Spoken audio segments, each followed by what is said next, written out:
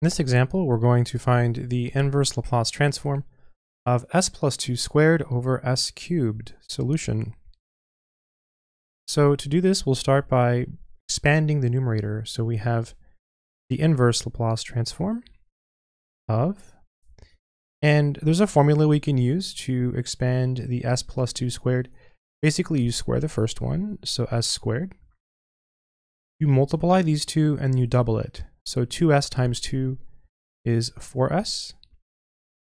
And then you square the last one, so 4. That always works whenever you have something like this, something plus something squared. The formula is a plus b squared. A is the first one, so you square the first one. You multiply them and double them, so 2ab. And you square the last one, so b squared. And this is all over s cubed. All right, and we're going to use the fact that the inverse Laplace transform is linear. So we're going to break this up into 3 different inverse Laplace transforms.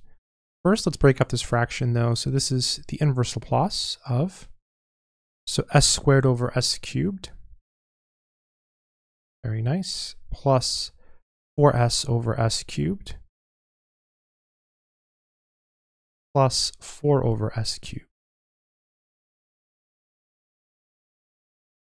All right, so now we can clean it up. And again, we can break it up into 3 inverse Laplace transforms. And since it's linear, we can also pull out constants. So let's see, s squared over s cubed. That's going to give us the inverse Laplace of 1 over s. Really nice.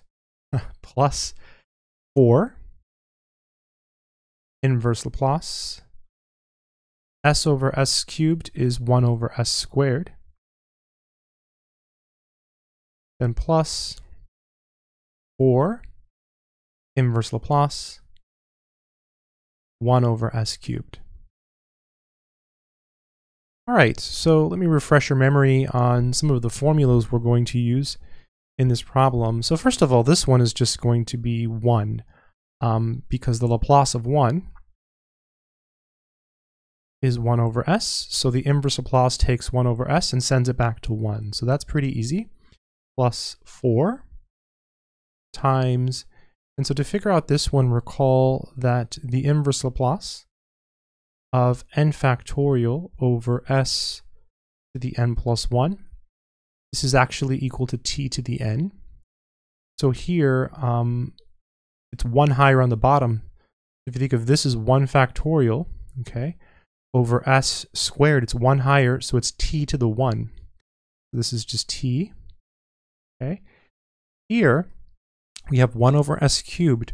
Remember, it's 1 higher on the bottom, so we need a 2 factorial here. I'm just going to put it there in yellow, so I'm forcing it there as a 2 factorial. But if you put it there, you got to take it away. We'll divide by it out here.